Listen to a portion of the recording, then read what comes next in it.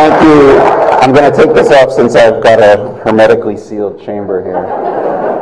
And I appreciate the applause. I haven't done anything, but maybe that's why you're applauding. So it's incredibly exciting to be here with you. I'm delighted. I'm very positively impressed that so many people want to come out and hear me talk, and I'm very enthusiastic about hearing what you would like me to talk about. What an exciting time to join Montclair State University, and I couldn't be more delighted. I'm going to start off in a funny way by saying that I'm not blind, as any of you are, to the circumstances in the world on which we gather. Right? Like this is a unique moment. Obviously, and I'm sure there'll be questions, but obviously we're concerned about COVID and where that's going, and what are the next steps, not just for the university, but for society. But more than that, right? We gather at a difficult time, right? I mean, the world is fraught. There's all kinds of things going on that are cause for concern in terms of the environment, in terms of our politics, in terms of our culture. We feel enormously divided as a people, and it's much more profound than red and blue and R and D, right? Like we have fundamental schisms in our society about how we assess reality, right? Like that's a pretty fundamental thing. Like what is the world, right? What is truth? Like that's pretty significant. We have fundamental divisions about what our values are, about what we stand for as a community, as a country, as a species, and so. Wow, this is pretty intense stuff, and I realized for me to say that, like, whoa, this is great, like, thanks. So the reason I start with that, and as I say, I know it's a little strange, but I don't know if you are all exactly like me, but I have to actively work to sort of tamp that stuff down in my brain, right? Because it feels like a significant moment in the history of the world, and not necessarily with a rainbow at the end, right? So the reason why I say that, and the reason why I start with that, is because two reasons. One is I honestly believe that universities, that higher education is a significant, not just part of the answer, a significant part of the answer to all of those things. I'm not just saying that rhetorically. I truly believe that. By the way, I truly believe that universities are a significant part of the explanation for those things. Right? So partially I say it's the answer, and partially I view us as having a responsibility for addressing those issues, because I think we have some culpability in creating those problems, in creating those divisions, in the failure to address issues, in the creation of suspicion of institutions. We have to take some ownership of it, and therefore we have to be part of the solution to those problems. But I say it also, even if that wasn't the case, I think we as members of communities of higher education, as people who are committed to making universities work, to seeing students succeed, we have the power to be the antidote, or at least a part of the antidote to all of those ills. And so I take that very seriously, and I'm excited to be part of an institution which in its DNA, I think, takes that very seriously. And so I think that's fundamentally why I'm interested in higher education, and why I wanted to be at a place exactly like Montclair State University, because it is consistent with the values of this place. And obviously that work has never been more serious. I mentioned it also at the outset because one of the reasons I love to be on campus, and one of the reasons I love being with students and people who are associated with universities, is that it is a fundamentally optimistic environment. And I do believe optimism is probably the most important attribute to have in a moment like this when times are fraught and the future seems dark. The belief that tomorrow will be better than today, that a year from now will be better than it is now, that a decade from now will be better, that is fundamental to solving problems. If you don't believe that, right, it is very hard to put in the work, to make the commitment, to make the investment, to find the solutions. And the reason why I say that universities are fundamentally predicated on optimism is that the whole endeavor, the whole point of a university is future-oriented, right? So you have students, and you feel it, right? Like, so it's good timing, right? It was really nice. There were all these signs that said orientation and stuff. I was like, so nice. They put up orientation signs for me when I arrive on campus. Like, incredibly welcoming, just for me. But you feel it, right? There are students showing up for their first day of college. They've been looking forward to this for years. They're excited about the future. They've worked really hard to get here. They're planning to work really hard. They might have loans. They might have jobs. Their families are invested. Right? There's a lot that's gone into this exercise predicated on the belief that if they work really hard for the next year, 2 years, 4 years, 5 years, whatever, they will make a better future for themselves. They will make a better future for their families. And all the data bears them out to be correct. Right? So there's a reason for that. They're not irrationally optimistic. They're correctly optimistic. And so I find being in this environment is absolutely essential to maintaining my own optimism. I mean, my own possibility. I've said this to numerous people over the last couple of years, which is, I don't think if I were not surrounded by students who are totally confident that they'll figure it out and they'll make it work, I would probably have a much deeper feeling of despair than I often do. And so I do think we are, in some sense, as a community, as an institution, we are sacred guardians of optimism, and this belief that we can make this work because we've seen it work before. I said in a graduation remarks a few years ago that you all know everybody knows the sort of famous FDR equation. The only thing we have to fear is fear itself, right? Like, so we all know that, and we've all said it so many times. You don't really think about it very much. Like, what does it mean? Like, what did he mean? And I'm like, oh, now I get it. Like, now I get it, right? Which is if fear is the emotion that grips you, it's paralyzing, and it causes all kinds of dysfunction in terms of how you behave, in terms of how you see your fellow citizens, in terms of how you interact with other people. Fear is the enemy, right? And the opposite, in my opinion, the opposite of fear in the context in which we are operating today is optimism. And so that's why I mentioned those sort of dark, sort of undertones that are there as we gather today, as we all look around at each other wearing masks, which we thought we were done with, right?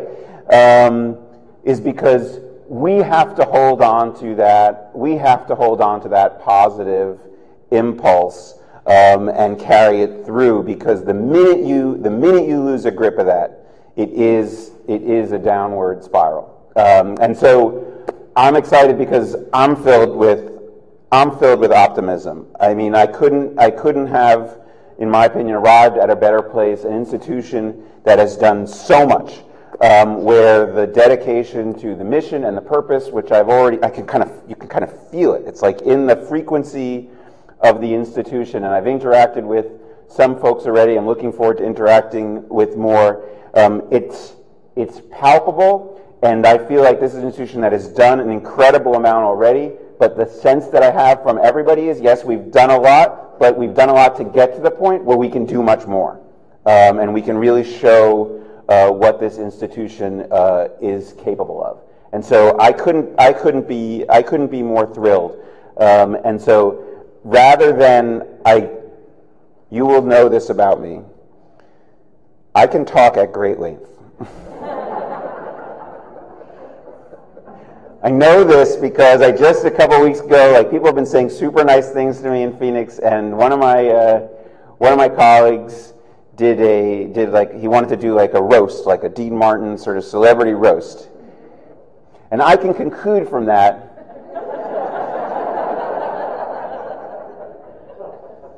that I am able to talk. So I'm also able to learn. So I'm gonna leave that as an introductory remark. And I know things are on your minds, and I wanted to hear. I'm really interested in what people want to hear about, what people want to. I'm sure I can cover whatever it is I would drone on about in opening remarks in response to your comments. So why don't we? I think we have some microphones around. We just need to use the microphones because there is somebody doing closed caption for the webcast, and people won't necessarily hear. And it turns out that we're not as easily understandable when we're talking through a piece of cloth. I don't know. Who knew? Who knew? So please do raise your hand and use the microphone. Somebody's got to go first because that's the way it works.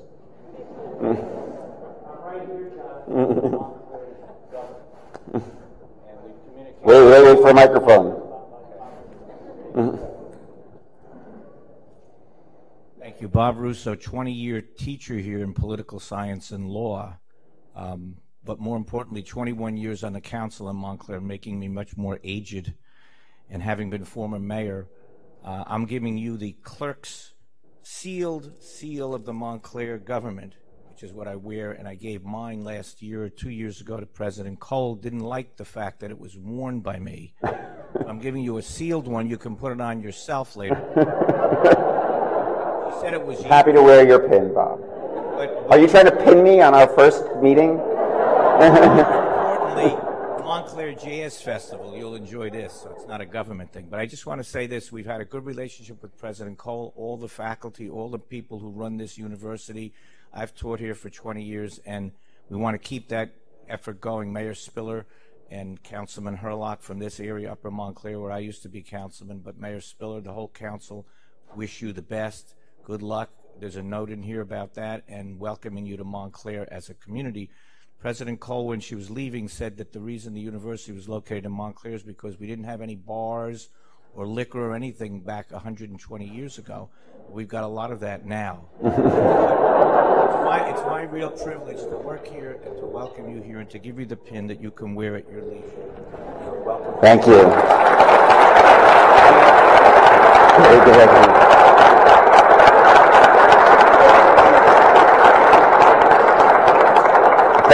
Thank you, Bob. I appreciate that. I actually got to meet the mayor yesterday, which was great, and I've had lots of email conversations with people. You'd be amazed how many connections there are between Montclair and Arizona. So I've had lots of people introducing me to their good friend, or I grew up in Bloomfield, right? Like I got a lot of these. Nobody in Arizona is from Arizona, so it's not that surprising. But let me just use that to say, I'm excited about the relationship with the town of Montclair, but I'm also excited about the relationship with the surrounding communities, and seeing how we can build upon all of the great interactions that already exist between university programs in the community. I had the pleasure of being at the Center for Pedagogy yesterday and hearing about the great teacher education programs in Newark and other communities. What an incredible thing. I know that in the health fields and in other programs, there's already tons of engagement with communities, and so it's a priority to me to build relationships with those communities, the leaders of those communities, not just governmental officials, but also civil society groups. It's not just about government, and I've learned firsthand that those personal relationships and the trust that has been built, that many of you have been involved in building trust, as you say, over 20 years, right? That is an incredibly valuable resource. And when people talk about resources, they generally mean money, but those relationships, those trusts, those things that you all maintain, those are the building blocks of educational programs, of research programs, right? That is gold. And so I'm totally committed to it, and I appreciate the welcome from Montclair, and look forward to doing new things. Yeah. There's a hand over there. Thank you. David Axelrod, instructional specialist. instructional specialist, economics department. And, you know, given your opening statements concerning, you know, how we're kind of isolating and separating in society, what do you see as the role of interdisciplinary studies in kind of unifying all the different fields that we have as a way to, you know, leverage more connection in the way we think and connect with people? So I guess the way I generally think about interdisciplinarity is that my mindset, and you already know because you've read a little bit about my background and my orientation. I'm excited about the idea of the university as a problem-solving entity, right? That it takes on complex issues and comes up with answers. And I like to move away, even though I sometimes collapse myself into it, so I'm trying to train myself to do this, to get away from only thinking of it as solving problems, also thinking of it as achieving our aspirations, right? So let's not only frame this negatively. What do we want society to be? What is our end game?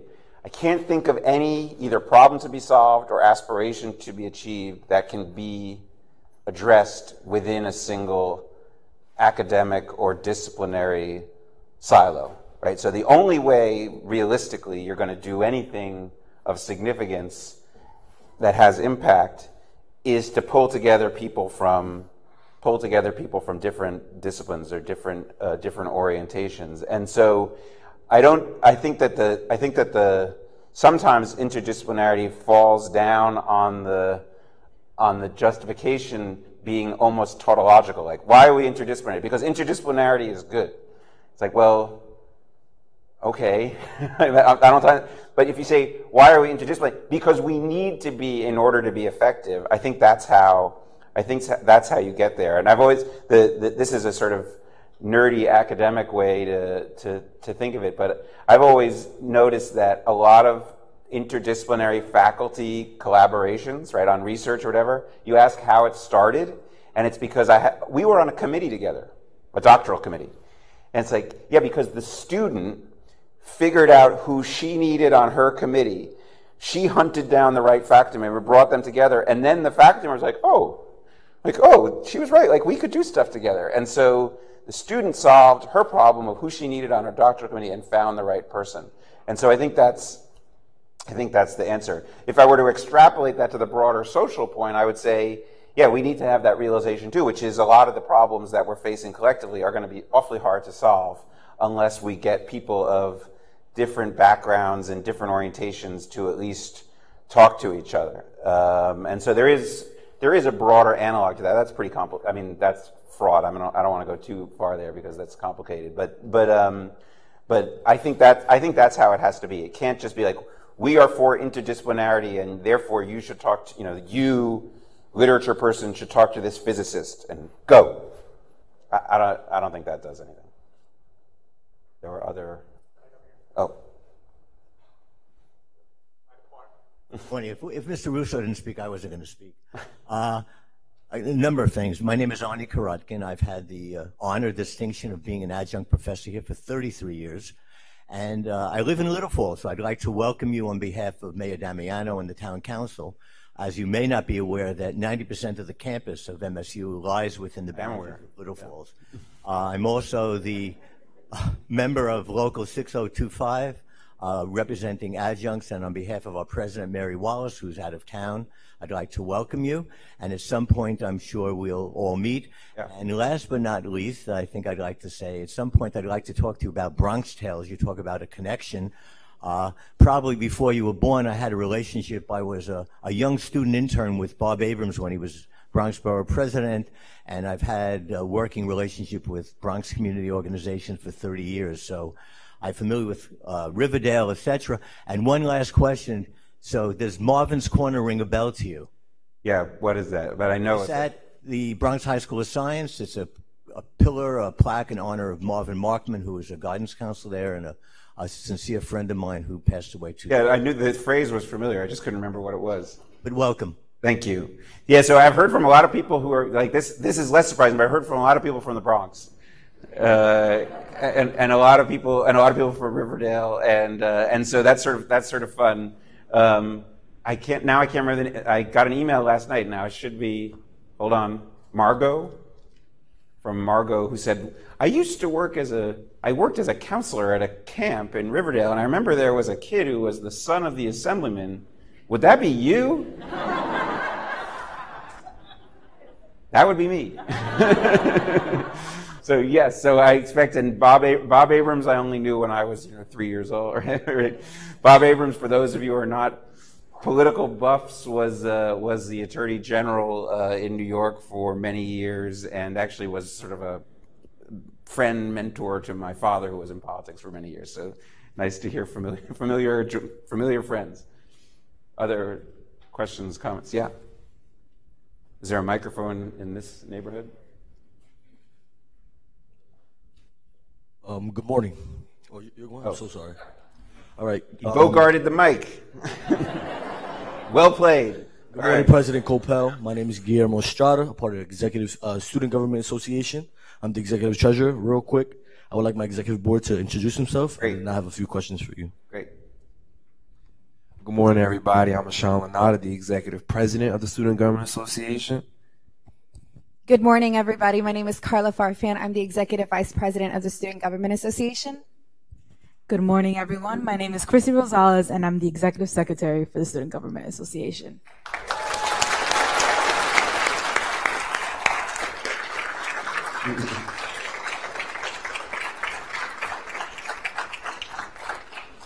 Well, once again, welcome to Red Hawk Country, and I have a few questions for you. Have you ever worked with a student government before? And how important do you believe student leadership is on campus, and what are you going to do to help that? So yes, and I think we have a meeting scheduled. I think it's this Friday. On Friday. Friday. Yeah. So it's a total priority, right? I wanted to meet with you guys as soon as possible, and that was always a really important part of how I conducted myself as dean, and it's going to be that much more important in this role. I view you as being the core purpose for the university. Universities are here for students, right? Not everybody doesn't always remember that. That is the purpose.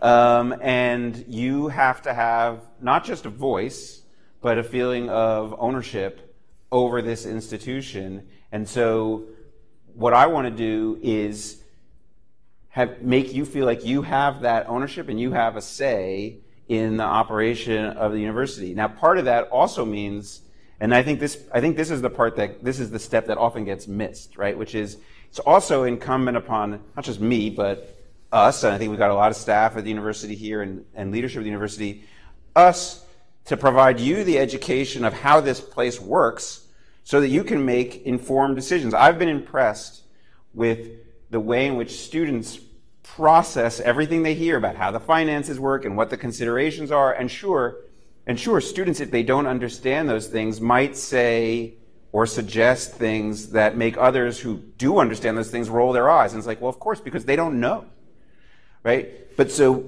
my view is, then let's help you understand so that you can make an informed observation. And in my experience, when students understand those dynamics, they often come up with superior solutions because of the perspective that you bring to the table. So I'm excited to work with the student leadership. I think that's going to make the institution stronger the more involved you are, and I'm excited about putting you in a position, all of you and your colleagues that you represent, putting you in a position to be really effective contributors that can be colleagues and partners as we work to improve the university.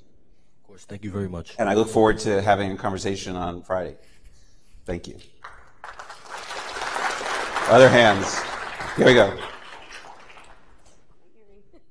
Hi, good morning. I'm Kara Baldwin-Brennan. I'm the Director of Annual Giving in the Office of Development. Hi, Colleen. I see you over there. I'm also a proud member of the class of 1992. And I just want to share with you that Montclair State is the largest employer of our alumni. And we have a great constituent of alumni ready to work with you. So on behalf of them, welcome. Thank you so much. It's really striking to me, even in the short time of interacting, how many sort of Montclair lifers there are. People who went here and then have worked here for decades and have said, I've been here 20, 30, 40 years. That says something pretty significant about the institution, right? I mean, nobody's holding you prisoner, at least I don't think. So the fact that there's so many people, like you who have this, extensive association with the university and feel so passionately about it, I think that speaks volumes about what the community is, what the culture is, and that needs to be honored and embraced and sustained. So thank you so much. There we go. Good morning, President. Welcome, by the way. Jim Campanella, Department of Biology. Been a professor there for 21 years, God help me. The university has, within the last several years, become a Research 2 university.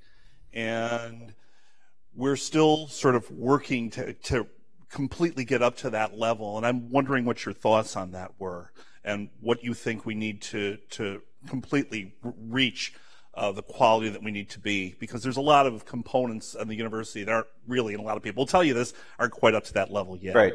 Yeah.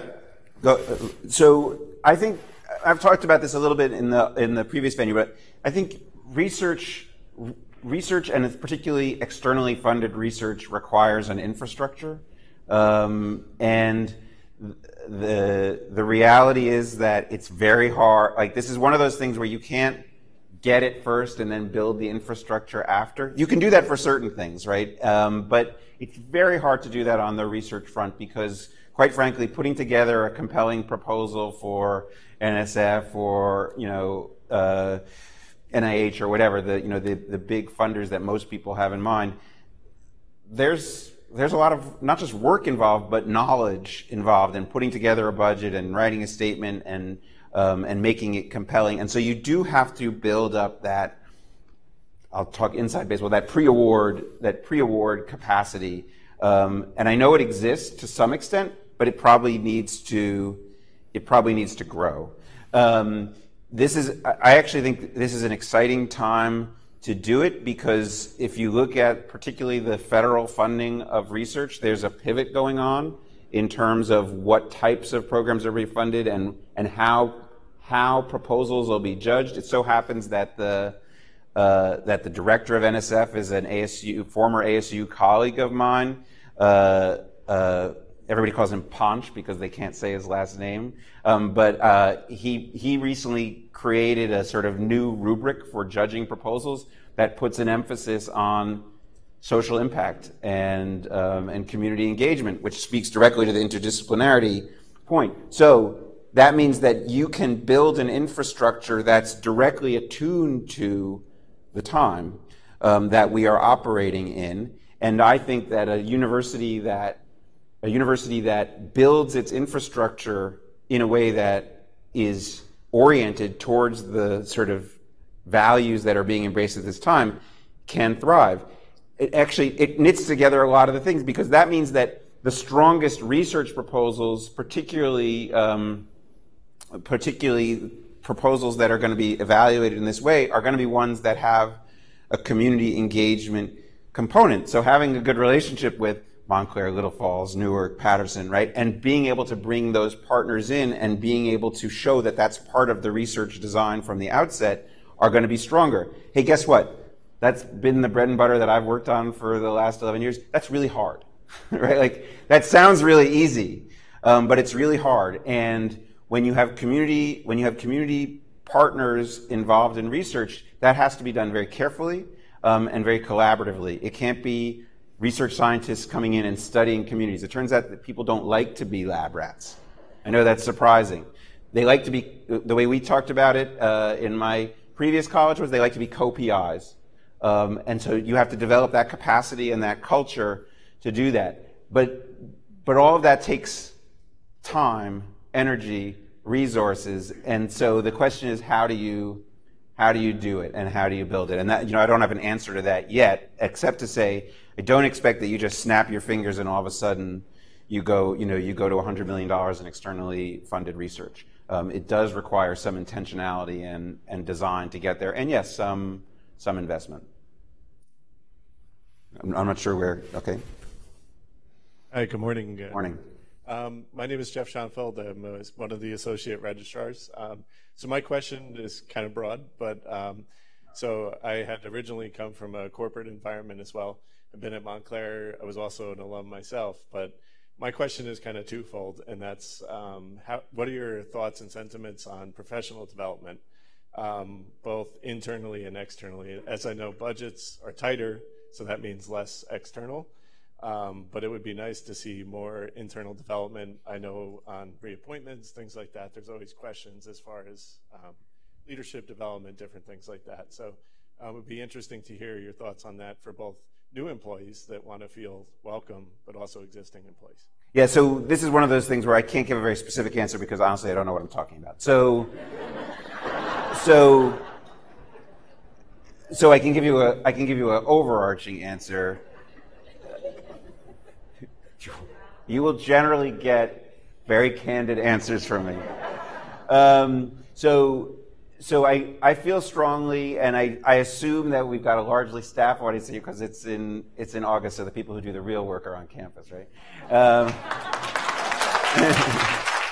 No, so I think you have to have trajectories for people to grow, right? And so people can't feel like they're stuck. And so you have to have opportunities for growth, which means that there should be some sort of training and growth program, whatever that looks like, and this becomes a sort of administrative question. Is it more efficient to do it in-house? Is it more efficient to have resources? I don't know. I don't know what exists, so I'm not going to say what needs to be changed or not. I just don't know. I do know that should be a value, and there should be something there that provides those opportunities to grow. And I've always felt that you have to encourage people to look for opportunities to grow. So the dilemma that I think what happens at a university is you have a place that people want to stay, right, because they like it here, and other people are always looking for talent, so you have this potential dysfunction where units are poaching good staff and people are growing by hopping around from unit to unit. That can be dysfunctional, right? And so the question is, how do you balance those things? Like people having an opportunity to grow, but also some constancy and not this sort of everybody's looking over their shoulder and figuring out what's the next best opportunity. I heard there's an opening over there, and I mean, like that can cause problems. I've seen that firsthand. So ideally, you put people in positions where within their job they can grow, and they can acquire new skills, and they feel like they're getting something. They're learning something even as they're doing their job. And we should try to create jobs that allow people to grow without feeling like they have to hop over to the next thing along the way. And so you want to create, I think, a work environment and, quite frankly, work rules that allow for that. Because otherwise everybody gets frustrated. So that's a general answer, I realize, and that's one of those things where I'm sure I'll get educated. Yeah. Hi, how are you? I see somebody's hand way back there too. So after my question, I hope that she's had her hand up a bit. I think it's a she. I'm Dorothy Rogers. I'm going into the Ed Foundations department in the fall. I've been here 20 years. I've been in other departments. That's a longer story. But I was thrilled to see the students ask questions. And my question's about diversity, because we have one of the most diverse campuses in New Jersey, in the country. But the faculty numbers and diversity doesn't reflect that. So as an ally, I'm asking what kind of plans you might have for diversity. We do have a diversity hire initiative, which I've lobbied for in the past, sometimes very hard, sometimes going back to the dean's office and trying to insist. But it's not always, something you can do if you're in a small department. Some universities do cluster hires to increase diversity. I think faculty diversity is a big concern for all of us, and faculty full engagement and inclusion, recruitment and retention. Mm-hmm. And I'd like to know what you think about how you might proceed in that regard. Yeah, so I think faculty diversity is really important. I think leadership diversity is really important, and something that it's something that I believe needs to be addressed at Montclair State University. First of all, for the reason that you said, we've got an incredibly diverse student body, which is terrific, but there should be some representation that matches the student body and the faculty and leadership of the university. But it's not, I want to be clear, it's not just, oh, well, there's percentages and the percentages should match, right? That's not what it is. It actually comes back again to where, and this is where I was going a little bit before in the answer to that interdisciplinary question. You have to have diversity of background, diversity of experience, diversity of opinion, diversity of orientation, if you're going to get a full grasp of the problems. It's sort of like what I was saying about being educated in response. If you're going to actually make informed decisions and provide a full experience, then you need to have multiple perspectives brought to bear. And the thing is, it's not easy, right? So the experience that I've had is that simply saying, well, I'm in favor of diversity and we should, build a diverse pool, that it turns out that just saying that doesn't do anything. You actually have to drive it back, and you actually sometimes are going to frustrate people because everybody says that. But then, and I'll tell you, when in my own experience, when I'd get a list of candidates or people that want to interview, and I'd say, no, keep working at it. People don't like that. And people always say that department should have done a better job. We did a good job, but that department should have done a better job.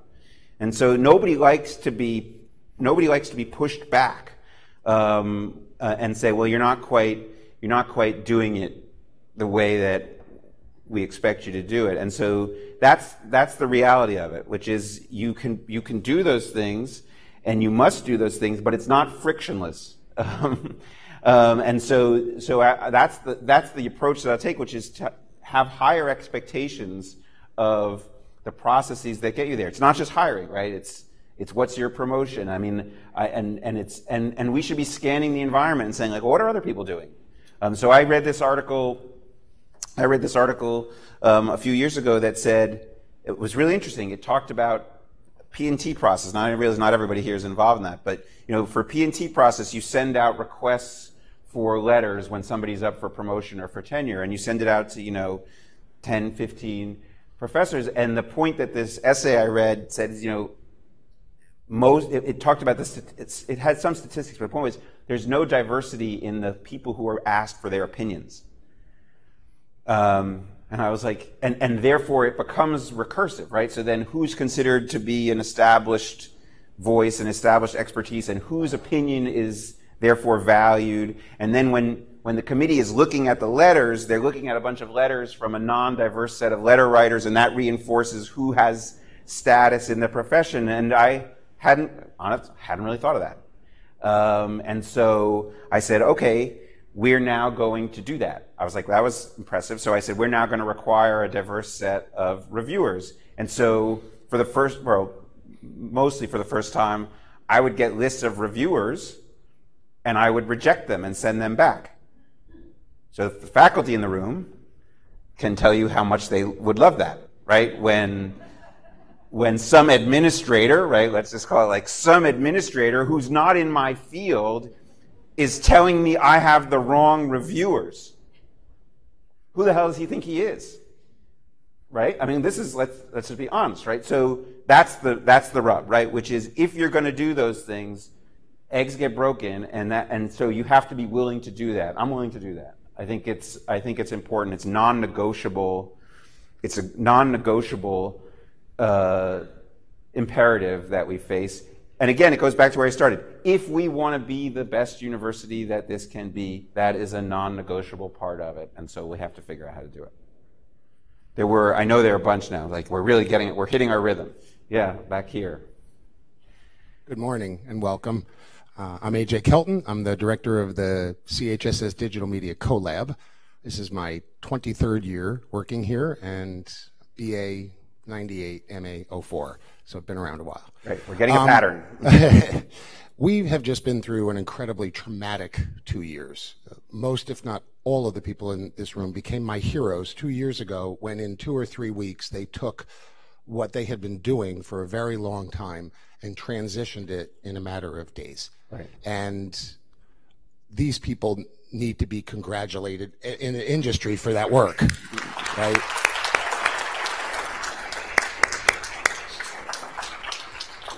I've been involved with technology since coming here, and there's always been a conflict between the acceptance of the use of technology in education and whatnot. And over the course of several years, digital pedagogy, technopedagogy has become significantly more important, higher profile on campuses. What are your thoughts on digital pedagogy, and specifically how it might relate to tenure, promotion, and whatnot?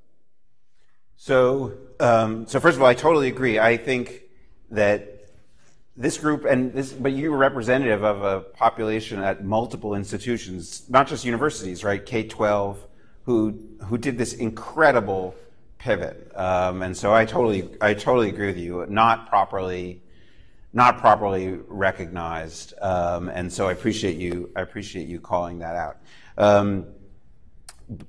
Look, there are some silver linings to what we just went through, and so one of the silver linings is that a lot of the old bugaboos about technology and education and distance and remote learning, a lot of those have been just exploded, right? That it turns out that you can do a lot. You can do a lot remotely, and even if you're not and that's not the only way that technology can be an assist in a lot of other ways, not just distance learning or remote learning, and that actually some stuff that we thought, and this is true even where I came from at ASU, that synchronous is not that much harder to do than asynchronous. It also, so I think that's a significant thing, that there's much more acceptance that, oh, this actually does work. From both a teaching and from a learning, the student and the teacher both, I think, are like, huh, I didn't think that would be the case. Now, there are a couple different things that have come with that. One is that left to their own design, a lot of people would just as soon stay in their pajamas and Zoom into class than coming to campus. So that's significant. And two, it turns out that to the extent we do a good job of teaching pedagogy, we could bracket that question, right? To the extent we do a good job of teaching people how to teach at the university level, we certainly don't do a good job of teaching people how to teach using these new modalities. And just like classroom teaching, some people are naturally pretty good at it, and they adapt, and they do their own research, and they figure it out, and other people are a mess. Right? Like it's not terribly shocking, but we've seen it now. We've seen it now in real time. So for the latter, I think there has to be some intentionality about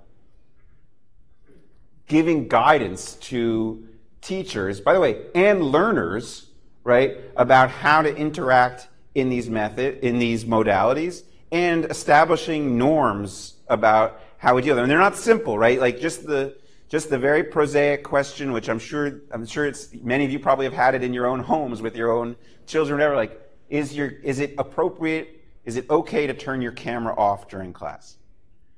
And we would say, I think from the education point, we say, no, that's not right. You can't, if you turn your camera off, you can't engage, you're not there, you're not accountable, and it's like tricky, right? Because you don't know what's going on in their home, that you have the luxury of saying that because you have a nice private room where you can be online. You don't know there could be 3 kids online in the same room. Like, you don't know what people's circumstances are. So before you make some glib assertion about what's appropriate, like, it gets complicated, right? But we have to establish what those things are, what expectations are, what are norms of decorum in a chat room, right? Like, these are all real things. Actually, I think the first part is the more complicated one, which is once you know how good these things can be and how powerful they can be as a substitute or supplement to face-to-face learning, what do we do different in the face-to-face environment than we did before? And so I had quite a few conversations about this. I mean, it was funny, right? Like a month ago, I was wearing different logos and stuff like that, right? And so I was having these conversations in Arizona, and the conversation there is always, And I think it's funny, right? How do we shut off, and it's not an Arizona conversation, it's a national conversation. We have to shut off the remote learning possibilities because otherwise people will just do Zoom, they won't come to class, right? And we need them to come to class. I get it. Like, that's a real thing. Like, that we've seen it with our eyes. And I think that has to be part of your consideration. There's another part that has to be, and this is pretty profound, right? Which is, what do we do in the classroom that makes it worth it for somebody to get in their car or to drive to, or get on the train and drive to campus? What are we going to do differently pedagogically in person that can't be done remotely that makes somebody excited about coming? And so now you get into this stuff about flipped classrooms, and I just know it's not going to be the professor standing at the front of the room talking. Because the marginal difference between sitting in the room and seeing the professor at the front of the room and watching it on my screen is not enough to justify the time and expense of me getting to the classroom. And we can say, oh, well, they're lazy, or these damn kids, or whatever, but how many people are going to the movies when they could sit at home and watch Netflix, right? So we're behaving the same way. So there has to be an experiential difference. And what I've heard from students is that the reason they want to be on campus is because of the campus stuff, right? The life stuff. It's not because they miss sitting in Professor Jones's lecture. Unless it was Indiana Jones. That was accidental. Anyway, so that's my thought on that. But I think it's an opportunistic moment, but it's an opportunistic moment that's not just about technology. It's about the whole educational enterprise and what we are offering here. Hi, welcome. I'm Laura Valenti. I'm the Assistant Dean for Graduate Student Affairs, and so I just want to turn for a minute to graduate student life and the stuff that happens outside the classroom. Obviously, as we've grown to R2, there has been an enormous support, amount of support and foundational infrastructure for getting increasing graduate student education. There hasn't been a commensurate increase in the outside of the classroom experience for graduate students, because this is really new to us, right? So there's been an increase in doctoral assistantships and things like that, but there is no graduate student government, for example. There is no graduate student activities fee so that there can be graduate student events on campus, things like that. So I don't have a specific question other than to ask you what your thoughts are and where your priority might be at how we're going to better integrate graduate students into the lifeblood of the campus. So my main thought, which is I think probably the response that you would prefer, that you would like, which is I don't think you can just say students. I think graduate students have a different set of needs and agenda and interests than undergraduate students. And the minute, especially at a university that's been primarily undergraduate and is sort of growing its graduate component, the minute you say, well, what are student issues or what do students think, it's going to become an undergraduate student conversation, which doesn't mean that's not an important conversation, it's just a different conversation. And so I think that's everything you said I agree with in terms of the need to think that through and what does it mean. I do actually think relates to the previous question. I think graduate education is going to be shifted even more radically. That the idea that people are going to move cross country to do a 2 years master's program in residence, I think that's going to fade very quickly. Sure, there's always going to be an elite space where people are going to go and get their Harvard MBA or whatever. But I think in the main, graduate programs, particularly when I'm talking about master's programs when I'm saying this, those are going to be increasingly hybrids. There'll be a face-to-face experience, there'll be a distance or an online experience, some of it will be synchronous, some will be asynchronous, and I think there'll be these very interesting dynamic mixes, which by the way, again, sort of similar to my point about research, I think Montclair, by virtue of sort of moving into this space at a moment of change, is in a really good position to define those hybrids and to build programs around these new designs, and quite frankly, to build a financial model with fees and so on and so forth that allow you to provide the things. The other thing that I've come to view, particularly in graduate education, although this is to some degree true of undergraduate education as well, but definitely true of graduate education, demand, here I'll earn some credibility with economists in the room. Demand is less price sensitive than people think, right? So that people find what they want to do, and if you increase the cost by $300 a semester to offer a better experience for that master's degree, people will happily pay it for the experience. They're not going to say like, well, I can get a cheaper master's degree a little bit down the road, so I'm going to do that. That's just generally not what my anecdotal experience has told me. And so you're better off building in a price structure that allows you to offer a program that's compelling than doing it the cheapest possible thing, thinking that you're going to compete on price. That's just not, again, that's not my experience of how it works. I've been facing this way. I feel like I want to face this way. Hi, I'm David Trubach. I'm a faculty member in applied math and statistics, and in the last several years I've been involved in various governance and like larger picture activities on campus at the university. So the university is large, it's complex, it's grown fast. I think the mention that there's no graduate student government is a kind of a image of window. Like it's grown fast, and in some ways it's not put a premium on being organized and more on growing.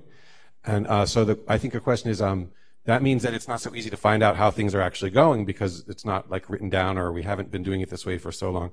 So one question is, how are you going to figure out about this university? What are you going to do? Clearly, there are going to be a lot of meetings, but just to give some visibility to what you're doing, I know that, I've heard that there's a lot going on, and yeah. But for you to tell us like more broadly, like what's your plan to figure out what's going on? And then related to that, I think there's a tension or a difficulty sometimes, or sensitive, where many of us have been here. I've been here a medium amount of time. Other people have been here a long time.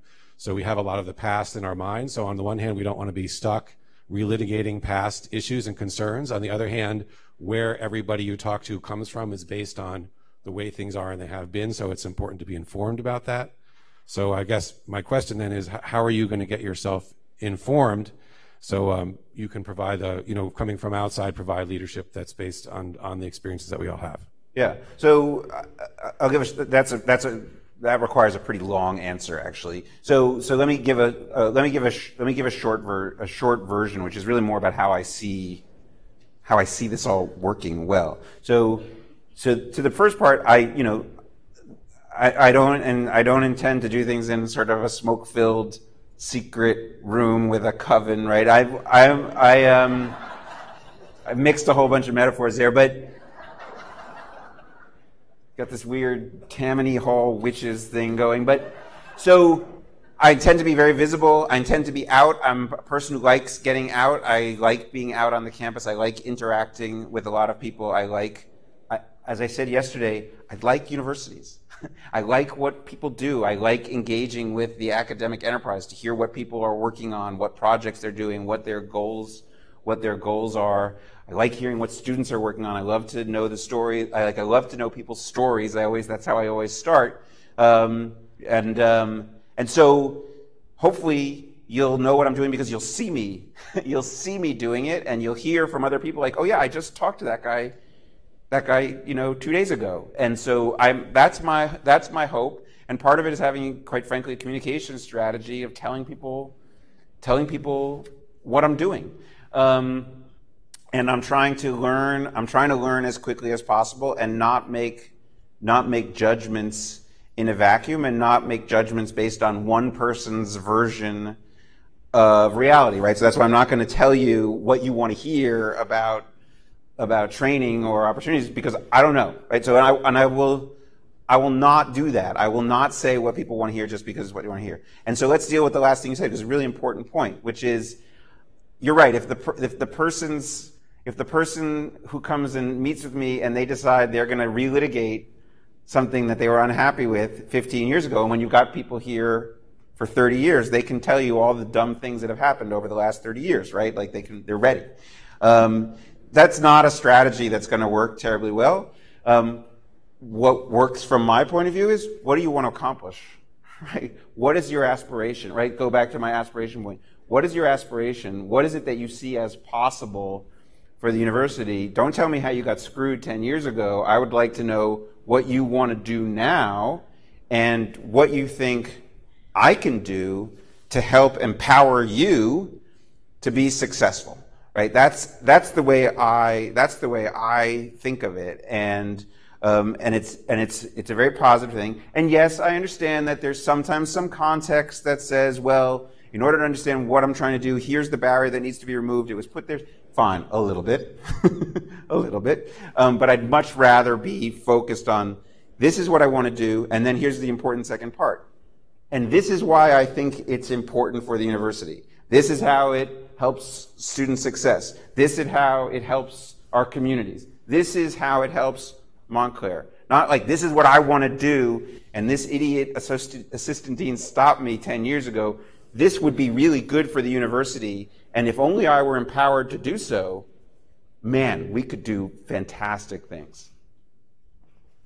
Yeah, there's one over here. Hi. Her first, but since you got handed a microphone, you'll get the last question. Go ahead. Hi, Mr. President. I never thought I'd say that. My name is Maria Vasquez. I'm an assistant community director in residence life. I'm also a grad student here. So I'm glad you mentioned at the beginning that it's no secret everybody's going through things, and we spend a year in COVID-19, and everyone has their own baggage that they've been dealing with, right? But even before COVID-19 and everything that's been going on, it's been through research, right? It's been shown that students on campuses, whether they're undergrad or grad, they've been suffering with different mental health issues, depression, anxiety, and on top of that, right, minority groups get affected on another level based on, extraneous factors and everything. And considering Montclair is a Hispanic Serving Institute, I guess I'm interested in your view for mental health, not only for students though, but for faculty as well, because I think that's something we really need to talk about. Not just because of the pandemic, just because I think that's something that's always been dismissed and kind of pushed aside. So I'm kind of just interested on your view for student mental health, and faculty. And staff. So, and I'm not saying that and staff, because I think staff have been,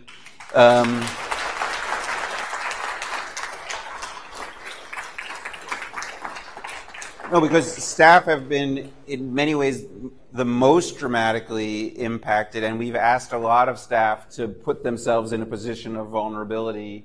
And I'm not talking just about the university, right? It is the university, but we're talking about societally, right? We say, oh, frontline workers and, essential workers. It's like, oh, really? How do we treat those people?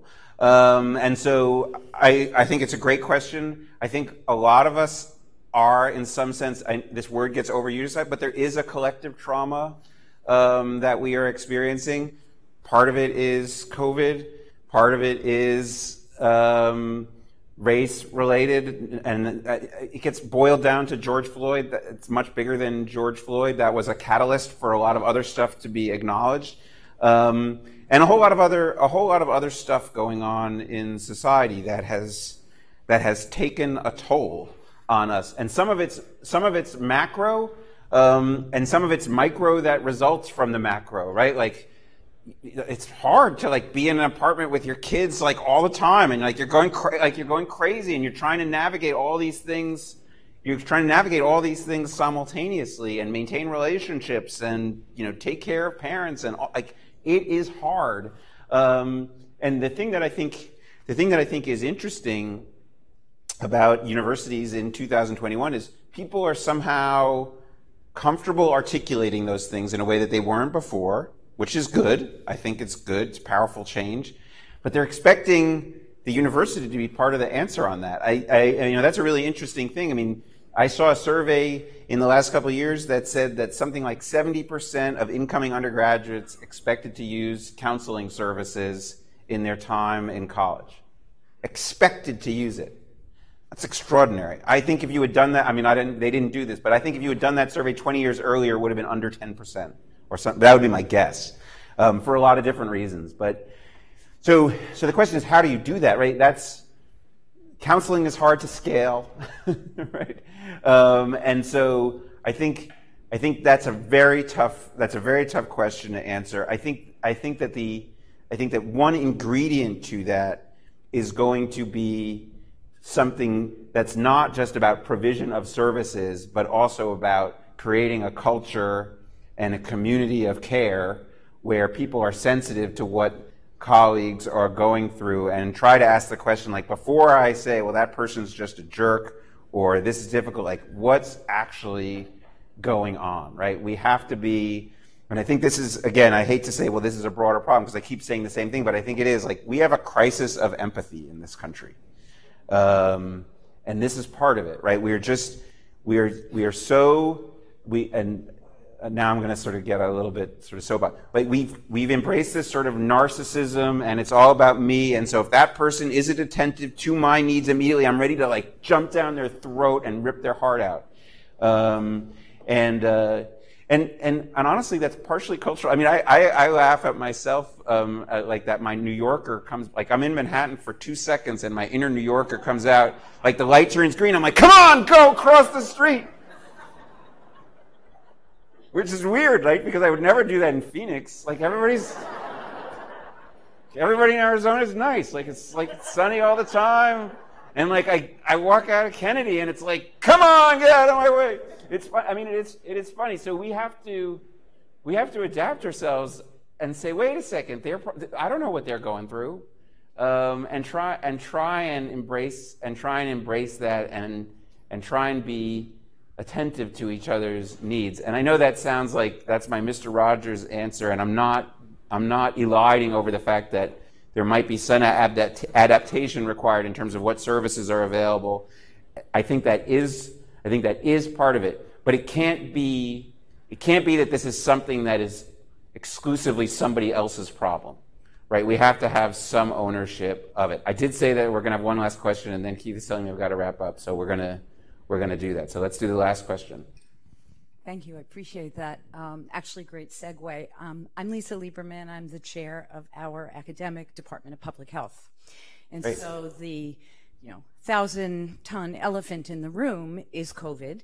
And you said something earlier. Now I've got this 1,000-tongued elephant in my head. So I'm like trying to get past that because it's like it's not Ganesh exactly. It's something other.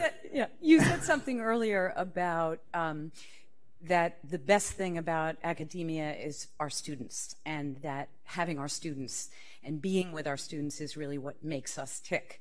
And I think I always realized that, but I realized it at graduation, which was, we had an in-person graduation, and I walked up on stage and saw my graduate students sitting in the front row, who I hadn't seen for a year and a half, and I literally burst into tears, realizing that was the thing I was most sad about. And so to that end, the obvious thing is that the pandemic has not left us. We are entering a new phase. We're all wearing masks again, and I have not been wearing my mask indoors until 2 weeks ago, and right. I've now done that consistently. And I just would like to hear your thoughts about how we go forward to assure that we can maintain the health and safety of our students and our faculty and our staff, and be back together and stay that way, because this is a changing thing. And I just would like to hear you talk a little bit about your plans going forward. Yeah. So as you all know, and you're a public health person, so you know that there's almost a minute-by-minute change. So we're considering options and considering what those plans will be. So I don't have an answer, and even if I did have an answer, it might change. Right, it might change. Right, that's the nature of the world that we inhabit. But let me build on what your premise, not the elephant part, the other part. Your premise is, and this relates to the sort of self-centeredness. We have we have lost sight of one of the most critical elements of living collectively, which is that we produce public goods. And the public good that I'm committed to preserving is our ability to gather together. And that means that we have to do things that allow us to gather together, whether that's wearing masks, getting vaccinated, taking tests regularly. Those are things that we do individually to create the public good of us being able to assemble as a community. And that is an incredibly valuable public good. And let me be clear about that. And I think it's important when people talk about individual versus collective. People suffer when they're not able to gather collectively. There is a cost that is paid by some. So the question of what we are willing to do or not do individually is a question of shifting the cost from one party to another. And so I think we all have learned over the last couple of years how much we value the ability to be together and how many people pay a price when we cannot. And so we are going to make decisions based on that premise, that we are a community, communities create public goods together, and that you don't allow one set of individuals to presume that other individuals should bear the cost of their choices. And so that's the premise that we'll be operating on, and we're going to try and implement any plans that we do in such a way that you minimize the cost to all individuals. But I'm a strong believer that we have to operate with some sense of the collective, and that there's nothing wrong with that, right? That's fundamental to what it means to be in a society and to operate as a community. And so so it's good to know at least that's the premise of any decision making. So thank you.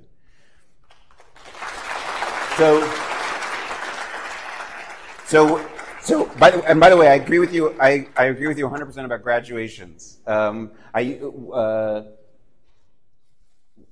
I first started at ASU, we did graduations in the fall and the spring, every fall, every spring. And we do a lot of ceremonies. So I was like, oh my God, so many ceremonies. And my opinion totally changed by the time I was done. I was like, the ceremonies were like a battery recharge for me because I got to be with the students and see what it was all about. And I started doing this thing, which I would take a selfie at the graduation, and I would say to the graduates, if I don't take a selfie, this doesn't count. So I'm going to carry that over, so I'm going to take a selfie, because otherwise this didn't happen. And it was funny. It was like by the end, people were like, you've got to take the selfie, otherwise I don't get my degree. I'm like, I was kidding, right? All right, all right, you all in there? Can you see yourselves? All right, good. I'll do a bunch so we get every angle here. 360 selfie. I need a panorama selfie somehow. All right, we got everyone. All right, thank you, everybody.